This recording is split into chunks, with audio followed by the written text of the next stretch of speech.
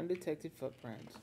We are talking about 5 young men who have disappeared from San Francisco, California. That is Cameron Remmer, Jackson Miller, Crishtian Hughes, Shawn Dickerson, Shawn City. First of the California 5 to go missing was Jackson Miller. He went missing on May 15th of 2010, San Francisco, California. He had severe anxiety and depression at the time of his disappearance.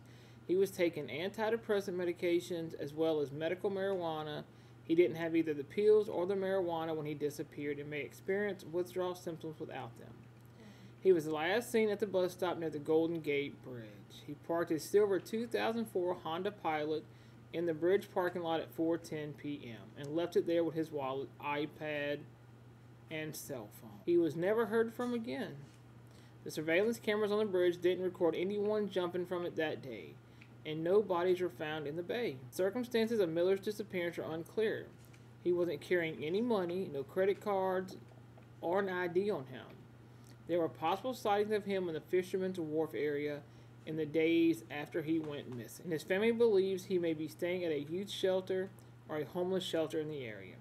Miller was a student at De Anza College in 2010, Santa Clara County, California. The police are actively investigating his case. The next one to go missing was Cameron Remmer. He suffers from bipolar disorder and has been hospitalized for his condition in the past. He requires medication, which he doesn't have with him. He also suffers from celiac disease, which is where the lining of your intestines prevents a person from absorbing nutrients from food and gaining weight. He also sustained several head injuries in the past. He went missing on October 6, 2011, from the Fairmont Hotel on Mason Street in San Francisco, California. He told his father he was going to start a medical marijuana business and went to San Francisco with $30,000 in cash to buy marijuana. He'd flown there on September 29th and checked into the hotel with 60 to 70 packages of the drug.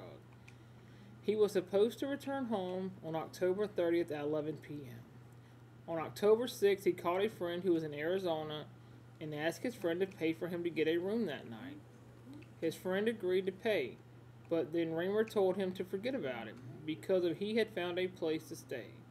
No other calls were registered to his cell phone. He had left all his luggage and personal belongings, including the cash and the marijuana, with the bellman on that day of his disappearance, and never picked them up. He hasn't used his debit cards, his credit cards, or his email or Facebook accounts since October 6th, and his car was left behind at his father's house in Fallbrook, California. There were several reporting sightings of Remmer in the San Francisco area in the months after his disappearance, but none of them were confirmed. He may appear unkempt and have long hair. He was unmarried and childless at the time of his disappearance. He is the youngest of 4 siblings. He has previously lived in California, cities of Santa Barbara, Ventura, Lucadia, and Carlsbad. In spite of his mental illness, it's uncharacteristic of him to be out of touch with friends and family for more than a few days at a time. His case remains unsolved. Shawn Dickerson. He went missing on December 2nd of 2011. He was last seen in San Francisco, California. He had stayed up talking until 4 a.m. He woke up at 11 a.m. and left the house in a hurry about a half an hour later, saying he was late for work. He worked at Rolio's, a men's clothing store on Market Street. He never arrived at work, however, and has never been heard from again. Shawn did not go to work. The day before, he had taken an early lunch and not gone back to finish his shift, only contacting his boss by text at 11:30 a.m. His boss told him he didn't want to work with him if he could not be relied upon. Dickerson didn't mention this to any of his roommates, but told a neighbor. Instead of going back to Rolio's on the day of his disappearance, Shawn went for a walk, taking various photos with his smartphone as he went. At 4:02 p.m., he posted 16 pictures on his Facebook account, something he'd never done before. This was the last sign of him. He has never been heard from again. Dickerson had moved to San Francisco from his hometown of Careys, California, 6 months prior, to him missing. He was sharing an apartment with 5 other people and saving money so he could move to New York with one of them, a close friend whom he had been dating in high school. His ex-girlfriend stated he left all belongings behind in his room, including the heavy jacket he would have normally taken if he planned to go far. Shawn's loved ones do not believe him losing his job would have upset him, but his ex-girlfriend thinks suicide may have been the cause of his disappearance. His case remains unsolved. Crishtian Hughes is the 4th one that went missing. Hughes suffers from unspecified medical problems and had several surgeries in the months prior to his disappearance. He's been missing since February 7th of 2013. Crishtian was last seen in San Francisco, California. 3 days earlier, he had taken a flight from the San Diego International Airport to San Francisco so he could stay the night with a friend. He was supposed to be back home by 2:30 p.m. on February 7th, but he never made his flight. His friends stated he packed his things and left at approximately 1 a.m. He didn't have much money or access to a car, and his phone had been turned off since his disappearance. He has never been heard from again. On High Street in San Francisco in the spring of 2014. The man witnesses saw had long hair and was accompanied by a blonde woman. He had long tattoos on his arm like Hughes does. The sightings have not been confirmed to be of Hughes.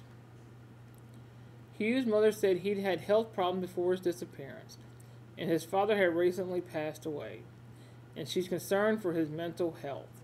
The police don't believe foul play was involved in his case, but the circumstances of this disappearance are unclear. San Francisco and San Diego police are investigating it. The fifth young guy to go missing was Shawn Dickerson. May 21st of 2013. Several months before his disappearance, Shawn suffered a severe traumatic brain injury in an accidental fall. He's considered medically fragile as a result and is in need of medication. A light blow to the head or a minor fall could cause severe brain damage or death, and without concerned medical attention, he may die. CD was last seen in San Francisco. He went to visit a former high school teacher in the 100 block of Oak Street at 11:40 a.m. He spoke to his father on his cell phone at 1:30 p.m. He was taking the bus to the park. His phone went dead at 2 p.m. and CD has never been heard from again. He rarely left his home for extended periods and usually kept his family informed as to his whereabouts.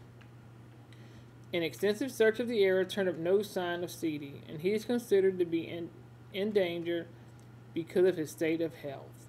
His case remains unsolved.